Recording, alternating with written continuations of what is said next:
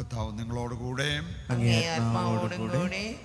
വിശുദ്ധ മത്തായി അറിയിച്ച പരിശുദ്ധ സുവിശേഷത്തിൽ നിന്ന് കർത്താവേ അങ്ങേക്ക് മഹത്വം.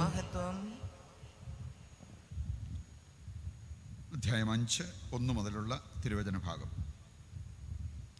അക്കാലത്ത് ജനക്കൂട്ടത്തെ കണ്ടപ്പോൾ യേശു മലയിലേക്ക് കയറി. അവൻ ഇരുന്നപ്പോൾ ശിഷ്യന്മാർ അടുത്തെത്തി. അവൻ അവരെ പഠിപ്പിക്കാൻ തുടങ്ങി.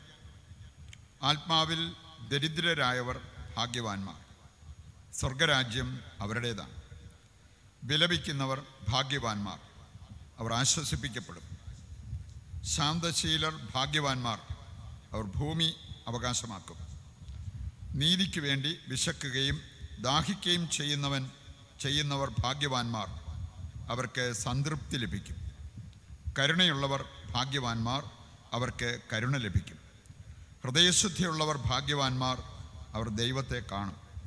സമാധാനം സ്ഥാപിക്കുന്നവർ ഭാഗ്യവാന്മാർ, അവർ ദൈവപുത്രന്മാരെന്ന് വിളിക്കപ്പെടും. നീതിക്ക് വേണ്ടി പീഡനമേൽക്കുന്നവർ ഭാഗ്യവാന്മാർ, സ്വർഗരാജ്യം അവരുടേതാണ്. എന്നെ പ്രതി മനുഷ്യർ നിങ്ങളെ അവഹേളിക്കുകയും പീഡിപ്പിക്കുകയും എല്ലാവിധ തിന്മകളും നിങ്ങൾക്കെതിരെ വ്യാജമായി പറയുകയും ചെയ്യുമ്പോൾ നിങ്ങൾ ഭാഗ്യവാന്മാർ. നിങ്ങൾ ആനന്ദിച്ച് ആഹ്ലാദിക്കുവിൻ, സ്വർഗത്തിൽ നിങ്ങളുടെ പ്രതിഫലം വലുതായിരിക്കും. കർത്താവിൻ്റെ സുവിശേഷം. ക്രിസ്തുവേ അങ്ങേക്ക് സ്തുതി.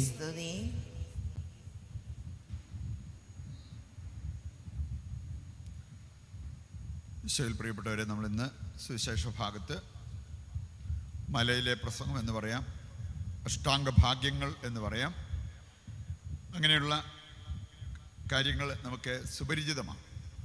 ശരിക്കും ഈ വചനഭാഗം നമ്മെ ഓർമ്മിപ്പിക്കുന്നത് നമ്മൾ എത്രമാത്രം ശിഷ്യത്വത്തിൽ വളർന്നിട്ടുണ്ട് എന്ന് കണ്ടെത്താനാണ്. ശിഷ്യത്വം, ഈ സുവിശേഷ ഭാഗത്ത് നമ്മൾ കേട്ട കാര്യങ്ങൾ ജീവിക്കാൻ പറ്റുന്നവർ വളർന്നവരാണ്. കേട്ടുപോകാനായിട്ട് വളർച്ചയൊന്നും വേണ്ട, ജീവിക്കാൻ സാധിക്കുന്നവരെ ആത്മീയ വളർച്ച, ആത്മീയ പക്വത പ്രാപിച്ചവരാണ് എന്ന് നമുക്ക് പറയാൻ പറ്റും. മർക്കോസിൻ്റെ സുവിശേഷം അവസാനിക്കുന്നതും മത്തായിയുടെ സുവിശേഷം അവസാനിക്കുന്നതും തമ്മിൽ ചെറിയൊരു വ്യത്യാസം കാണാൻ പറ്റും.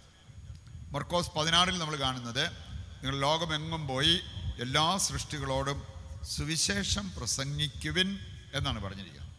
പക്ഷെ നമ്മൾ മത്തായിയുടെ സുവിശേഷം 28:19 വായിച്ചാൽ അവിടെ പറഞ്ഞിരിക്കുന്നത്, നിങ്ങൾ പോയി എല്ലാ ജനതകളെയും ശിഷ്യപ്പെടുത്തുവിൻ എന്നാണ്. അപ്പം അതുകൊണ്ട് നമ്മൾ ക്രിസ്ത്യാനികളായി നമ്മൾ കുറച്ച് വിശ്വാസവും കാര്യങ്ങളൊക്കെ ആയിട്ട് പോയാൽ പോരാ. ശിഷ്യത്വം, അതിന് അവിടെ എത്തിയോ ഇല്ലയോ എന്നറിയാനുള്ള ഒരു ടെസ്റ്റ് പോലെയാണ് ഇന്നത്തെ സുവിശേഷ ഭാഗം നമ്മളെ പഠിപ്പിക്കുന്നത്.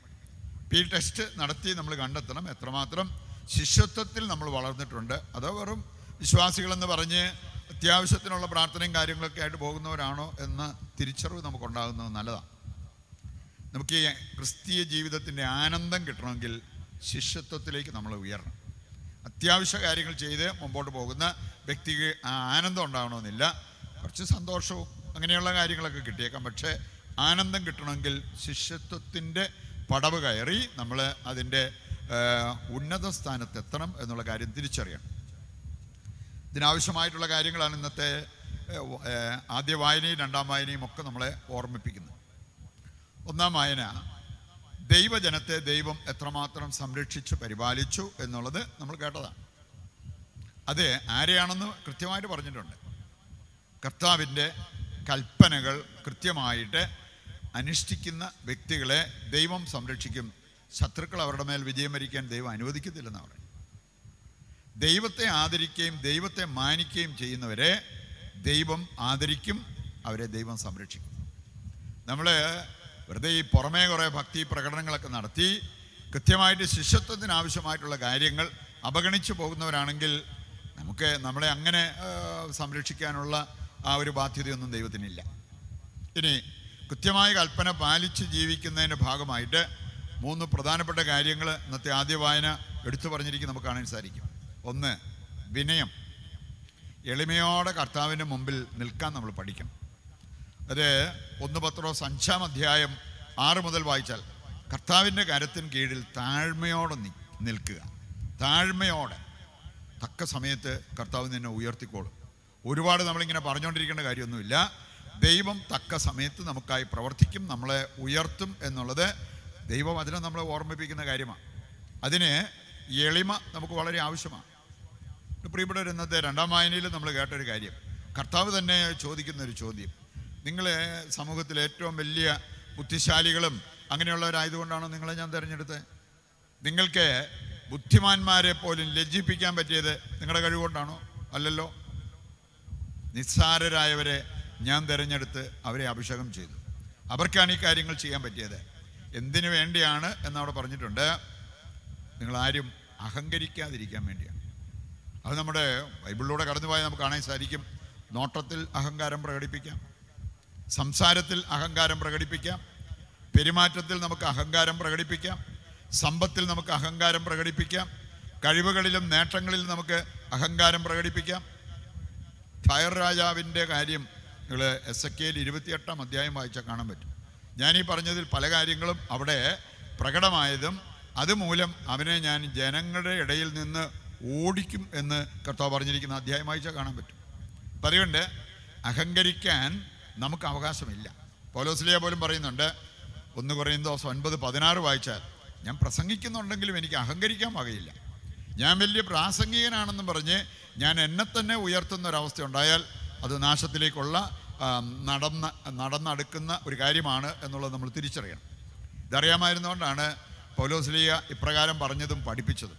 അദ്ദേഹം പറഞ്ഞു, ഞാൻ എന്തായിരിക്കുന്നോ ദൈവത്തിൻ്റെ കൃപയാൽ, അല്ലാതെ എൻ്റെ സാമർഥ്യം കൊണ്ടോ കഴിവ് കൊണ്ടോ പഠിത്തം കൊണ്ടോ എനിക്കുണ്ടായതല്ല എന്നുള്ളത് കൃത്യമായിട്ട് പൗലോസ്ലീഹ പറയുന്നുണ്ട്. 1 കൊരിന്തോസ് 15 അധ്യായം വായിക്കുമ്പോൾ കൃത്യമായിട്ട് കർത്താവ് നമ്മളെ പഠിപ്പിക്കുന്നൊരു കാര്യമാണ് 10ാമത്തെ വചനത്തിൽ. അതുകൊണ്ട് വിനയം നമുക്ക് വളരെ ആവശ്യമാണ്. പ്രഭാഷകൻ്റെ പുസ്തകം 35 21ാമത്തെ വചനം എടുത്താൽ അവിടെ പറഞ്ഞിരിക്കുന്നത്, പ്രാർത്ഥിക്കുമ്പോൾ നമുക്ക് വേണ്ടത് എന്താ? വിനയം. വിനീതൻ്റെ പ്രാർത്ഥന മേഘങ്ങൾ തുളച്ച് സ്വർഗത്തിലെത്തും. നമ്മൾ അഹങ്കാരപൂർവ്വം ജീവിച്ചിട്ട് അത് നോട്ടത്തിലും സംസാരത്തിലും പെരുമാറ്റത്തിലും മറ്റെല്ലാ മേഖലയിലും അഹങ്കാരം പ്രകടിപ്പിക്കാം. പക്ഷെ നമ്മൾ നിന്ന് വലിയ വായിൽ പ്രാർത്ഥിക്കുകയാണെങ്കിലും ആ പ്രാർത്ഥനയൊന്നും സ്വർഗത്തിലെത്തണമെന്നില്ല. വിനീതൻ്റെ പ്രാർത്ഥന മേഘങ്ങൾ തുളച്ച് സ്വർഗത്തിലെത്തും എന്നാണ് പറഞ്ഞിരിക്കുന്നത്. അതുകൊണ്ട് രാവിലെ എഴുന്നേൽക്കുമ്പോഴേ നമുക്ക് നടത്താവുന്ന ഒരു പ്രാർത്ഥന, കർത്താവേ, എളിമയോടെ അങ്ങയുടെ മുമ്പിൽ വ്യാപരിക്കുവാനും അവിടുത്തെ കരത്തിൻ കീഴിൽ താഴ്മയോടെ നിൽക്കാനുമുള്ള കൃപ നൽകണമേ എന്ന് നമ്മൾ പ്രാർത്ഥിക്കുന്നത് വളരെ നല്ലതാണ്. രണ്ടാമതൊരു കാര്യം പറഞ്ഞിരിക്കുകയാണ്, നീതിപൂർവ്വം ജീവിക്കണം. നീതിപൂർവ്വം. ഇപ്പോഴത്തെ നമ്മുടെ മാർപ്പാപ്പ സൂചിപ്പിച്ചൊരു കാര്യമാണ്, നിങ്ങൾ എല്ലാ ദിവസവും പള്ളിയിൽ പോയി കുർബാനയെ സ്വീകരിച്ചിട്ട് തിരിച്ചു വന്ന് നിങ്ങളുടെ സഹോദരങ്ങളെ നിങ്ങൾ ചൂഷണം ചെയ്യുന്നവരാണെങ്കിൽ നിങ്ങളെക്കാൾ ഭേദമായിട്ട് ഞാൻ കാണുന്നത് നിരീശ്വരവാദികളെ ആയിരിക്കും. അതിനകത്ത് വലിയൊരു സന്ദേശമുണ്ട്. നമ്മൾ നിരീശ്വരവാദത്തിലേക്ക് പോകാനല്ല ദൈവം പറയണത്, മറിച്ച് നമ്മൾ പ്രാർത്ഥിക്കുന്നതിനനുസരിച്ച് ജീവിക്കുകയും കൂടെ ചെയ്യണം. സത്യസന്ധത, നീതി, ഇങ്ങനെയുള്ള കാര്യങ്ങൾ നമുക്ക് വളരെ പ്രധാനപ്പെട്ടതാണെന്ന്. അത് അനുദിനം ജീവിക്കാൻ വേണ്ടിയുള്ള പ്രാർത്ഥനയാണ് നമ്മൾ നടത്തേണ്ടത്. അതിനുവേണ്ടിയാണ് വിശുദ്ധ കുർബാന നന്നായിട്ട് നമ്മൾ അർപ്പിക്കേണ്ടത്. അനീതി പ്രവർത്തിക്കുന്നവരെ എന്നിൽ നിന്ന് അകന്നു പോകുവിൻ എന്നാണ് മത്തായി 7-ാം അധ്യായം വായിച്ചു കഴിഞ്ഞാൽ 22 മുതൽ വായിച്ചാൽ എൻ്റെ സന്ദേശം അതാ. അനീതി പ്രവർത്തിക്കുന്നവർക്ക് ദൈവത്തിൻ്റെ അടുത്തേക്ക് പോകാനുള്ള അവകാശമില്ല. അപ്പം അതുകൊണ്ട് അനീതി പ്രവർത്തിച്ചിട്ട് നമ്മൾ പ്രാർത്ഥിക്കാൻ കുത്തിയിരുന്നാലും നമ്മൾ ബലിയർപ്പിക്കാനായിട്ട് ഓടി പള്ളിയിലേക്ക് പോയാലും അവിടെയൊന്നും യഥാർത്ഥമായ പ്രാർത്ഥനയും ആരാധനയും സംഭവിക്കണമെന്നില്ല എന്നുള്ളത് മാർപ്പാപ്പ വരെ കൃത്യമായിട്ട് നമ്മളെ പഠിപ്പിച്ച ഒരു കാര്യമാണ്. അപ്പം അതുകൊണ്ട് എല്ലാ വിധത്തിലും എല്ലാ മേഖലയിലും നീതി പുലർത്തി ജീവിക്കാൻ നമ്മൾ പഠിക്കണം. അത് ദൈവം ഇഷ്ടപ്പെടുന്നൊരു കാര്യമാണ് എന്നുള്ളത് നമ്മൾ തിരിച്ചറിയണം. അങ്ങനെ ഈ എളിമയോടെ നീതിക്ക് കൊടുക്കേണ്ട സ്ഥാനം കൊടുത്ത് നമ്മൾ ജീവിക്കുന്നവരാണെങ്കിൽ ദൈവം നമ്മെ സഹായിക്കാൻ കടന്നു വരും. എനിക്കറിയില്ല, നിങ്ങൾ കേട്ടിട്ടുണ്ടോ എന്നൊരു വിശുദ്ധ മക്കാരിയോസ് അദ്ദേഹത്തിന് അത് നല്ല നീറ്റായിട്ട് ജീവിച്ചൊരു വ്യക്തിയാണ്, എളിമയോടെ ജീവിച്ചൊരു വ്യക്തിയാണ്, സത്യസന്ധനായിട്ട് ജീവിച്ചൊരു വ്യക്തിയാണ്. പക്ഷെ പുള്ളിക്കെതിരെ തെറ്റായ ആരോപണങ്ങൾ, അത് പെണ്ണുകേസ് വരെ പുള്ളിയുടെ തലയെ ചുമത്തി. ഒരു സ്ത്രീ തന്നെ, ഗർഭിണിയായ ഒരു സ്ത്രീ, അവള് പബ്ലിക്കായിട്ട് പറഞ്ഞൊരു കാര്യം, എൻ്റെ വയറ്റിൽ കിടക്കണ കൊച്ചിൻ്റെ അപ്പൻ മക്കാരിയോസ് ആണ്. നിങ്ങൾക്കറിയാലോ അങ്ങനെ ഒരു സംഭവം ഉണ്ടായ എന്തായിരിക്കും ഈ മനുഷ്യൻ്റെ അവസ്ഥ? ആൾക്കാർ ഈ മനുഷ്യനെ തെരുവിലിട്ട് പബ്ലിക്കായിട്ട് അദ്ദേഹത്തെ തല്ലുകയും അപമാനിക്കുകയും അങ്ങനെയുള്ള കാര്യങ്ങളെല്ലാം ചെയ്തു. പുള്ളി അവിടെ നിന്ന് ആ തല്ലുകൊണ്ട് പക്ഷെ പുള്ളി പ്രാർത്ഥനാപൂർവ്വം തൻ്റെ ജീവിതത്തിൽ മുമ്പോട്ട് പോയി. എന്നാണെങ്കിൽ ചിലർ പറയും, ഇത്രയൊക്കെ പ്രാർത്ഥിച്ചിട്ട് ബാക്കിയുള്ളതിന് കിട്ടിയത് ഇതല്ലേ, ഇനി ഞാൻ പള്ളിയിലും പോകുന്നില്ല, പ്രാർത്ഥിക്കുന്നുമില്ല, പ്രാർത്ഥിക്കാത്തവർക്കൊട്ട് ഒരു കുഴപ്പമില്ല. എത്രയോ പേരുടെ വായിൽ നിന്ന് വരുന്ന ഒരു സംസാരമാണിത്. ഇവിടെ നമ്മൾ കാണുകയാണ്, ഈ മനുഷ്യൻ തൻ്റെ പ്രാർത്ഥനാ ജീവിതം തുടർന്നു, ദൈവത്തോട് ഒട്ടിനിന്നു. അതിൻ്റെ ഫലമായിട്ട് ദൈവം ചെയ്ത ഒരു കാര്യം, ഗർഭിണിയുടെ അടുത്ത് ചെന്നിട്ട് ദൈവത്തിൻ്റെ ദൂതനെ അയച്ചിട്ട് അവളോട് പറയാണ്, നിൻ്റെ വയറ്റിൽ കിടക്കണ കൊച്ചിൻ്റെ യഥാർത്ഥ അപ്പൻ ആരാണെന്ന് നീ പറയാത്തിടത്തോളം കാലം നീ പ്രസവിക്കത്തില്ലെന്ന് പറഞ്ഞു. നിത്യ ഗർഭിണിയായിട്ടിരിക്കാന്ന് പറഞ്ഞാൽ നോക്കി, പ്രസവം അടുക്കും തോറും ഓരോ സ്ത്രീകളുടെയും ഒരു താല്പര്യം എത്രയും വേഗം ഒന്ന് പ്രസവിച്ചാൽ മതിയെന്ന. നീ ഈ സത്യം വെളിപ്പെടുത്താതെ നീ പ്രസവിക്കുകയാണെന്ന് പറഞ്ഞു. ആ സ്ത്രീ ഭയപ്പെട്ട് അത് പിന്നെ പബ്ലിക്കായിട്ട് തന്നെ എല്ലാവരുടെയും മുമ്പിൽ വിളിച്ചു പറഞ്ഞു, ശരിക്കും മക്കാരിയൂസ് അല്ല, ഈ കൊച്ചിൻ്റെ യഥാർത്ഥ അപ്പൻ ആരാണെന്ന് തിരിച്ചറിഞ്ഞു. അങ്ങനെ മക്കാരിയൂസിനെ ദൈവം ബഹുമാനിച്ചതുപോലെ തന്നെ ജനങ്ങളും ബഹുമാനിച്ചു എന്നാണ് പറഞ്ഞിരിക്കുന്നത്. എൻ്റെ പ്രിയപ്പെട്ടവർ, അതിനൊക്കെ നമുക്ക് ആവശ്യമായിട്ടുള്ളൊരു കാര്യം എന്ന് പറഞ്ഞാൽ നമ്മൾ സത്യസന്ധമായിട്ട് ജീവിക്കണം. ദൈവത്തിന് പ്രീതികരമായ ഒരു ജീവിതം നയിക്കാൻ നമുക്ക് സാധിക്കണം എന്നുള്ളത് നമ്മൾ തിരിച്ചറിയണം. നമ്മളൊക്കെ അന്തോണീസ് പുണ്യാളനോട് ഒത്തിരി പ്രാർത്ഥിക്കാറുണ്ട്. പ്രത്യേകിച്ച് എന്തെങ്കിലും നഷ്ടപ്പെട്ടാൽ ഉടനെ അന്തോണീസ് പുണ്യാളനെ പിടിക്കും, നേർച്ചയൊക്കെ നേരും. എന്താ സംഭവിച്ചേ? അന്തോണീസ് പുണ്യാളനെ അദ്ദേഹം ഇങ്ങനെ പ്രസംഗിക്കാൻ എഴുതി വെച്ച കുറിപ്പടി ഒരുത്തൻ ഒരു തമാശ ആയിട്ടോ അല്ലെങ്കിൽ ഈ മനുഷ്യനെ കഷ്ടപ്പെടുത്താൻ വേണ്ടി അത് അടിച്ചു മാറ്റി, ആ നോട്ടെല്ലാം എടുത്തുകൊണ്ട് പോയി. ഇത് കഴിഞ്ഞ് ഇച്ചിരി വിഷമത്തോടെ വേദനയോടെ നിന്നപ്പോഴത്തേക്കാണ് ഈ മനുഷ്യൻ്റെ ജീവിതം കണ്ടിട്ട് ദൈവം ചെയ്തൊരു കാര്യം, ഒരു ദൂതനെ അയച്ചു. ഒരു ദൂതൻ ഊരിയ വാളും കൈപ്പിടിച്ചുകൊണ്ട് ഈ നോട്ട് അടിച്ചു മാറ്റിയ വ്യക്തിയുടെ പക്കലേക്ക് വരികയാണ്. അവന് കൊല്ലാനെന്നുള്ള ഭാവത്തിൽ വേഗം കൊണ്ട് ആ നോട്ട് അന്തോണീസിൻ്റെ കൈ കൊടുത്തോളാൻ പറഞ്ഞു. പിന്നെ അവൻ അവിടെ പിടിച്ചിരിക്കാൻ പറ്റിയോ? അവൻ ഓടിപ്പോയി തിരിച്ചു കൊടുത്ത് മാപ്പും പറഞ്ഞ് അന്തോണീസിൻ്റെ അനുഗ്രഹം പ്രാപിച്ചു. അതുകൊണ്ട് ഇന്നിപ്പോൾ എന്തെങ്കിലുമൊക്കെ കാണാതെ പോയാൽ ഉടനെ നമുക്ക് അന്തോണീസ് പുണ്യാളനെ വിളിച്ച് പ്രാർത്ഥിക്കാൻ പറ്റും. പ്രിയപ്പെട്ടവർ, ഇങ്ങനെ ഒരു കാര്യം ദൈവം അവന് വേണ്ടി ചെയ്തത് എന്തുകൊണ്ടാണ് നമ്മൾ തിരിച്ചറിയണം. അതാണ് നമ്മൾ അനുകരിക്കേണ്ടത്. സത്യസന്ധമായിട്ട് ജീവിച്ച വ്യക്തിക്ക് വേണ്ടി ഒരത്യാവശ്യം വന്നപ്പോഴത്തേക്കും ദൈവം ഇറങ്ങി പ്രവർത്തിക്കുന്ന ആ ഒരു രംഗമാണ് നമ്മളിവിടെ കാണുക. അപ്പം അതുകൊണ്ട് നമ്മൾ വിനയപൂർവ്വം ജീവിക്കണം, നീതിപൂർവ്വം ജീവിക്കണം. മൂന്നാമതൊരു കാര്യം കൂടി ഇന്നത്തെ ആദ്യ വായനയിൽ നമ്മൾ കേട്ടതാണ്. അവിടെ പറഞ്ഞിരിക്കുന്നത്, അവരുടെ ഇടയിൽ അസത്യം പറയുന്ന ഒരു നാവ് ഉണ്ടാകില്ല. അസത്യം മാത്രം പറയുന്ന ഒരു ജനതയെ ഞാൻ പണിതുയർത്തും എന്നാണ് പറഞ്ഞിരിക്കുന്നത്. വായെടുത്ത നുണ പറഞ്ഞ് മുമ്പോട്ട് പോകുന്നവരുടെ കൂടെ ദൈവം അങ്ങനെ നിൽക്കും. നുണ പറയുന്ന നാവ് ആത്മാവിനെ പോലും നശിപ്പിക്കും എന്നാണ് ജ്ഞാനത്തിൻ്റെ പുസ്തകം 1-ാം അധ്യായം വായിച്ചാൽ നമുക്ക് കാണാൻ പറ്റും. 11-ാമത്തെ വചനം. നുണ പറയുന്ന നാവ് ആത്മാവിനെ നശിപ്പിക്കും. പകരം സത്യം മാത്രം പറയുന്ന, നല്ലത് മാത്രം പറയുന്ന നാവ് ദൈവത്തിൻ്റെ നാവ് പോലെയാവും. ജെറമിയായുടെ പുസ്തകം 15-ാം അധ്യായത്തിൻ്റെ 19-ാമത്തെ വചനം വായിച്ചല്ലോ അവിടെ പറഞ്ഞിരിക്കുന്നതാ.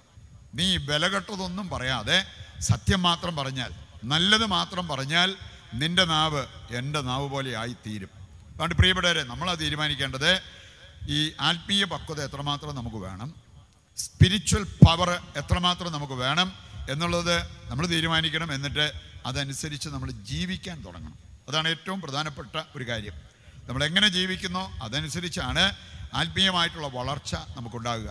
അതുകൊണ്ട് കർത്താവിൻ്റെ കൽപ്പനകളും ചട്ടങ്ങളും പാലിച്ച് ജീവിക്കുന്നവർക്ക് ഒരുപാട് അനുഗ്രഹം. നിയമാവർത്തന പുസ്തകം 28-ാം അധ്യായത്തിന് 2 ഭാഗങ്ങളാണുള്ളത്. ആദ്യ ഭാഗം 1 മുതൽ 14 വരെയുള്ള വചനഭാഗമാണ്. അതൊന്ന് വായിച്ചാൽ നമുക്ക് കാണാൻ സാധിക്കും, കർത്താവിൻ്റെ കൽപ്പനകളും ചട്ടങ്ങളും അനുസരിച്ച് ജീവിച്ചാൽ നിന്റെ ജീവിതത്തിൽ ഉണ്ടാകാവുന്ന അനുഗ്രഹങ്ങൾ ഒരു കെട്ട അനുഗ്രഹം, ബണ്ടിൽ ഓഫ് ബ്ലെസ്സിങ്സ്.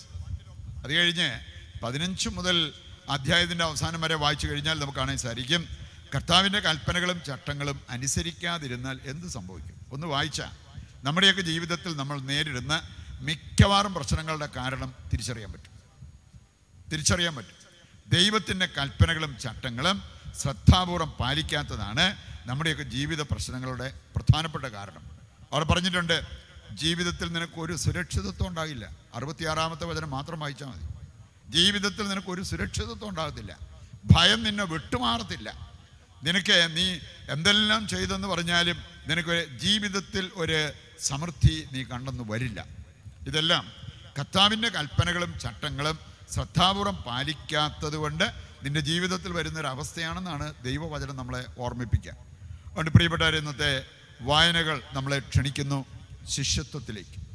ശിഷ്യത്വം, സുവിശേഷ ഭാഗ്യങ്ങൾ എന്ന് പറഞ്ഞാൽ സുവിശേഷങ്ങളുടെ ഹൃദയമായിട്ടാണ് ബൈബിൾ പണ്ഡിതന്മാർ എടുത്തു പറഞ്ഞിരിക്കുന്നത്. സുവിശേഷ ഭാഗ്യങ്ങൾ, അഷ്ടാംഗ ഭാഗ്യങ്ങൾ, സുവിശേഷങ്ങളുടെ ഒരു ഹൃദയം. ബൈബിളിൻ്റെ ഹൃദയം എന്ന് പറയുന്നത് യേശുക്രിസ്തുവാണ്. ബൈബിൾ മുഴുവൻ വിരൽ ചൂണ്ടുന്നത് യേശുക്രിസ്തുവിലേക്കാണ്.